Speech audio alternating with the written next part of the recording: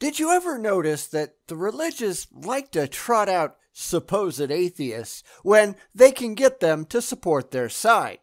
Today, we're going to take a look at that and see why it doesn't really get them anywhere either. None of their tactics do. So strap in and hold on tight, because this one is really pretty pathetic.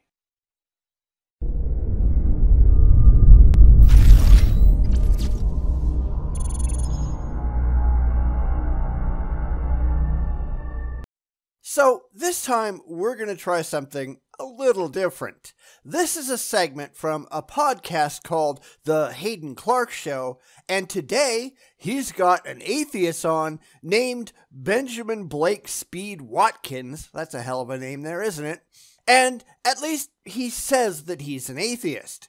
Now, I don't necessarily buy that for good reason.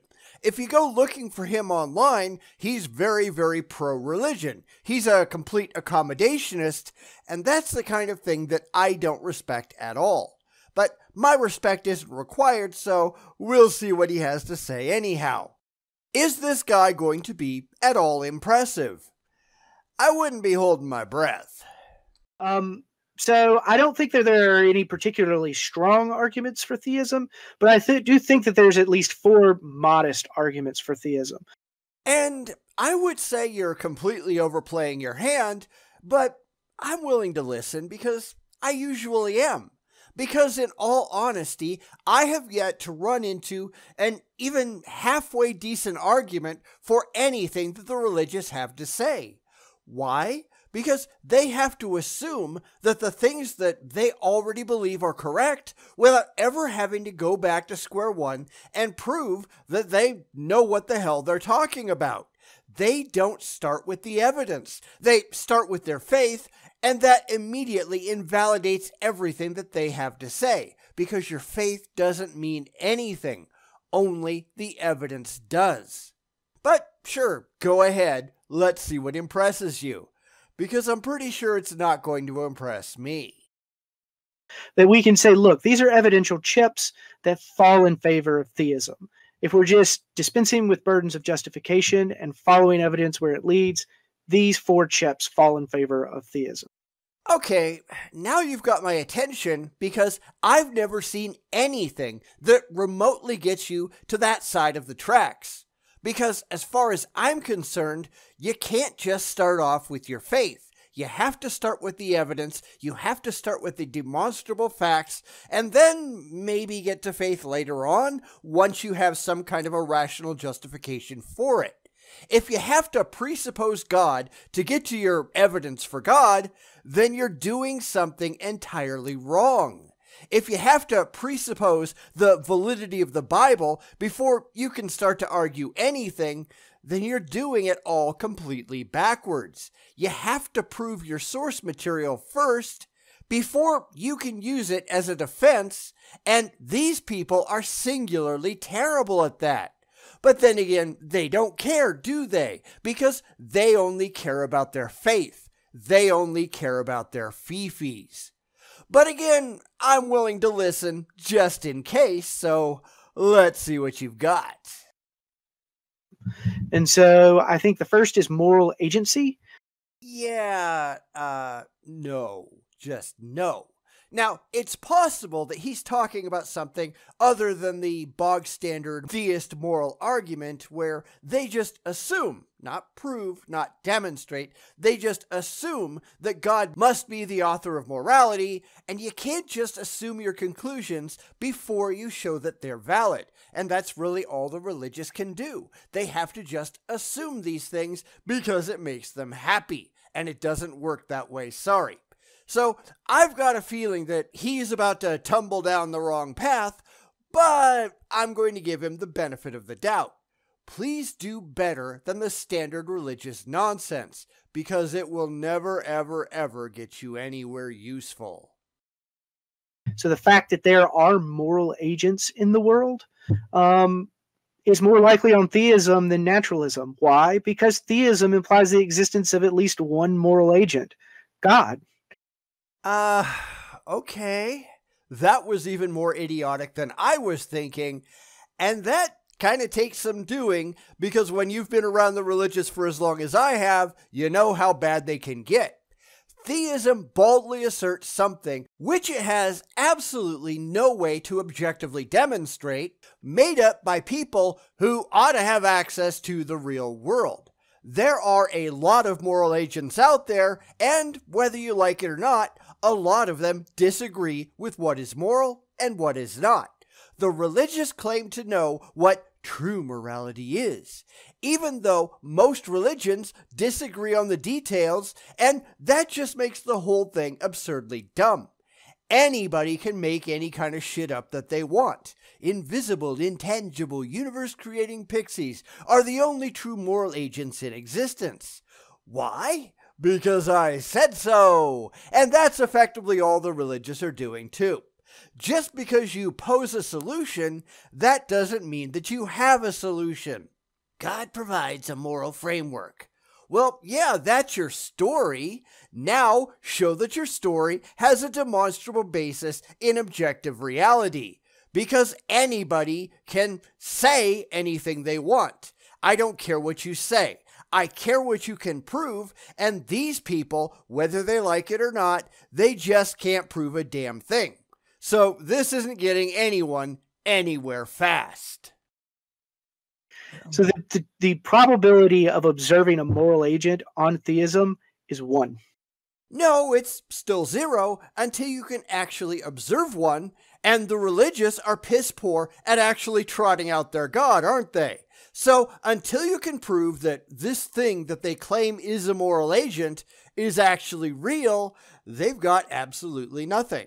Just like I would if I was serious about the invisible pixies being moral agents. They're made up just like your God is. All of the unsupported claims in the world don't change a thing. You've got to do a hell of a lot better than that. Yeah. Now, naturalism just cannot make any similar claim. There is just no implication of naturalism that can come close. Can I just say that as a theist, I wouldn't even agree with that. But anyway, that would be a different discussion. And if you notice, even the theist thinks that's stupid. I mean, it's pretty bad when the religion that you're trying to defend thinks you're full of shit. Because that's the reality here. They all are. Every single one of them are completely full of shit.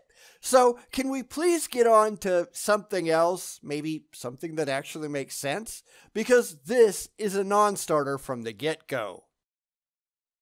Fair enough. But another straightforward chip, I think, is the fact that people have religious experiences and cogent religious experiences. No. People have experiences to which they arbitrarily attach religious significance. They can't prove that anything that they supposedly experienced has anything at all to do with any gods. It's all empty claims based on fifis and zero facts. This is something that I've talked about before.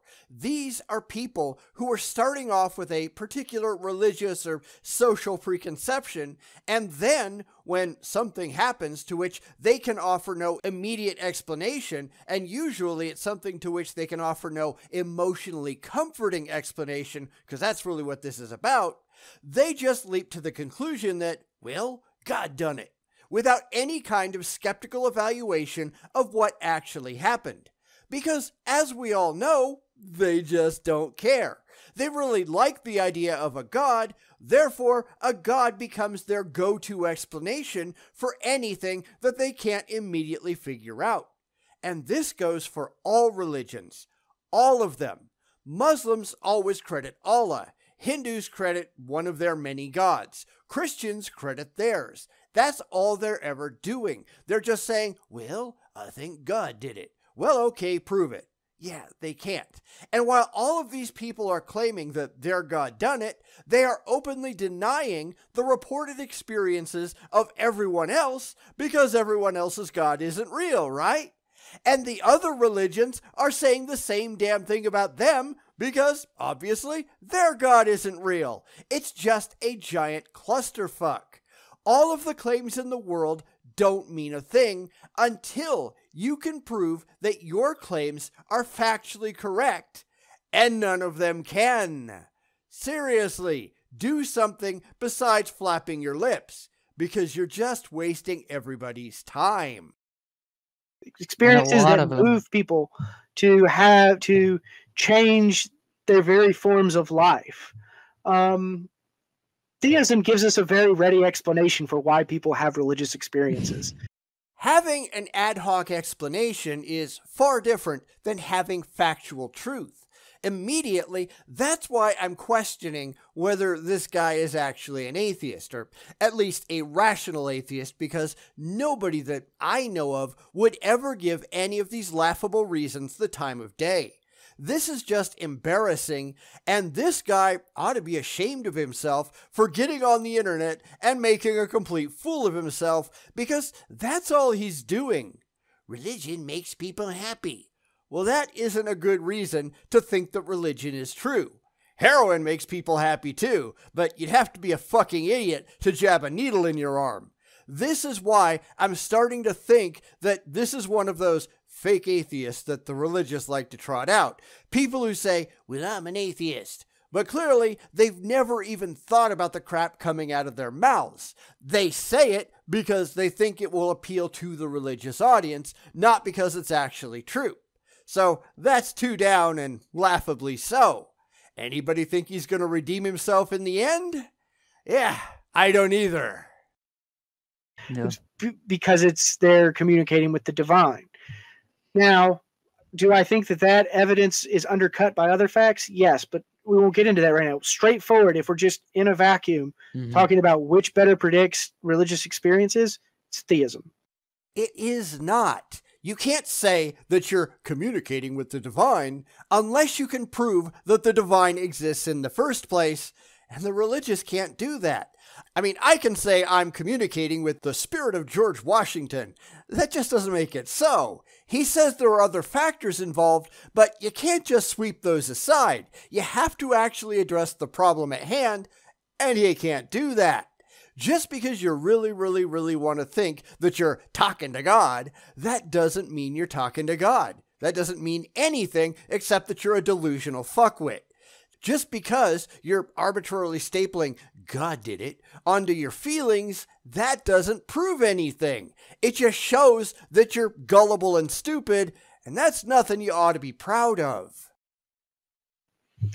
Beauty is, I think, another one. Now, I realize this is a controversial datum. Not everyone believes that aesthetic properties are in the world. Seriously, that theist looks like he's about to cry. Beauty is bullshit because there is no universal standard of beauty. Now, I've gone through this one before too. Hell, I've gone through every single religious argument there is, and none of them stand up to a moment's critical scrutiny. There are some common elements that evolution has programmed into us, but there are so many different views on what is beautiful and what is not that it's hard to believe that this nugget keeps surfacing because it's just stupid. This guy is a complete fucking nincompoop. No skeptical atheist would ever say this. None. Not ever. I like to think that we're not that dumb, even though I'm sure that there are some out there that are, but this is just, look at the trees writ large. I like that, so God did it. Well, I'm glad you like it, but you're going to have to trot God out here if you want me to take you seriously, and good luck on that. You have to have an actual brain in your head, and I don't know that the guy on the right has one. The guy on the left hasn't opened his mouth yet, so I can't be sure, but the guy on the right, yeah, he's a dumbass. Real, yeah. But I do. I am a realist about aesthetic properties. So, and I think aesthetic properties are more likely given theism than naturalism. Naturalism doesn't give us any reason to predict aesthetic properties, properties that something like, Mozart would have. And guess what? Not everybody likes Mozart or anything else. The idea of beauty is entirely subjective, but as we've seen many times before, the religious are incapable of recognizing that not everybody is exactly like they are. They all think that everybody is identical to them. That's why they run around saying, well, everybody believes in our God, even if they say they don't. Yeah, bullshit. That's where most of these arguments go completely off the rails, when they assume that they're automatically right because they really want to be, and that everyone else automatically agrees with them no matter what. Except lots of people think you're nuts, and if we shake our magic 8-ball, all signs point to yes. You haven't proven anything, you've just proven how credulous you are. And that's not a good thing. Like, naturalism just isn't going to explain that like theism can. It does easily. There are elements that most people think are beautiful in a potential mate, for instance, because there are visual indicators of health and genetic well-being. We are programmed by evolution to seek out the most healthy specimens to breed with. Those elements are the things that we find attractive. This can't be that hard to figure out, can it? Well, maybe for this guy, I don't know. We are attracted to symmetry. We like things in warm colors over cool ones. If you go to a completely different culture, you're going to find a completely different set of criteria for what those people think is beautiful. All this indicates are people who are completely ignorant of anything that goes beyond their front door, and that's pretty typical of the religious if you notice. They don't tend to know a lot beyond their own beliefs and their own direct experiences. It's why they're so ridiculously wrong all the time. And so then I think the last one, which is again controversial, but I think it's interesting, is if the universe began to exist, if it was finite. Like, I think it's still an open question whether or not the universe began to exist or is finite. I'm inclined to think that it's eternal. Oh, good. An appeal to the cosmological argument. And that puts the last nail in the coffin of this guy's atheism. If he is, he's just absurdly ignorant. He makes Ray Comfort look like a certifiable genius, and that's why I think this is just a con job. Someone playing make-believe so the religious can pretend that their arguments are actually convincing to the non-religious. Except they're not. They never are. Because you notice that every single one of these has been a standard Christian apologist talking point, right? Every single one of them has been ripped out of the religious playbook, and the religious don't care because the religious are just in it for the feels, not remotely for the reals. So I'll let him finish up before I rip him a new one, because this is an embarrassment for all involved. But I can't, I wouldn't bet my house on it. No way. Right. But I think that that's, if the steady state view of the universe was to favor naturalism, and something like creation ex nihilo, a beginning to the universe, was to favor something like theism, well, then you just have to let the evidential chips fall where, Yeah. this is how the chip fell. This one falls in favor of theism. Except it doesn't. There is no evidence for any kind of creation ex nihilo, nor any other kind of creationism that you can come up with. All of the evidence that we have proves a naturalistic origin for the universe. We can track it forward from Planck time, and we haven't run into anything that we can't come up with a naturalistic explanation for yet. Now, that doesn't mean that there aren't still mysteries. There likely always will be, but that doesn't mean that you can just fill in those mysteries with, well, God did it.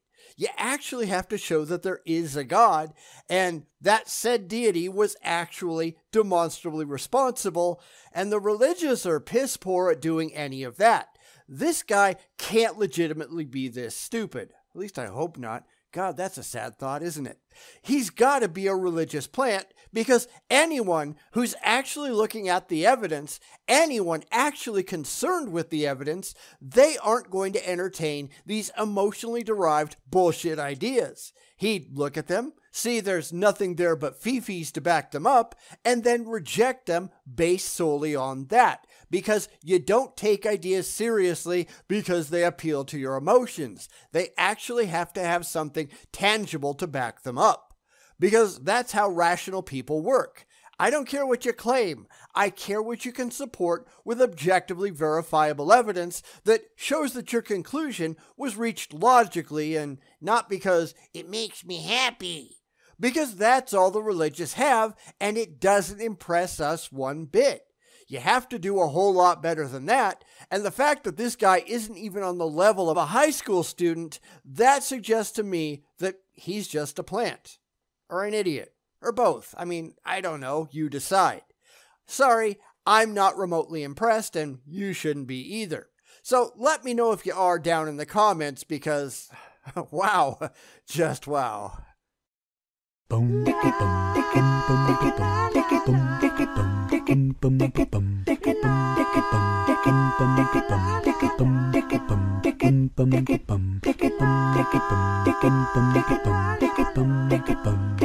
boom, boom,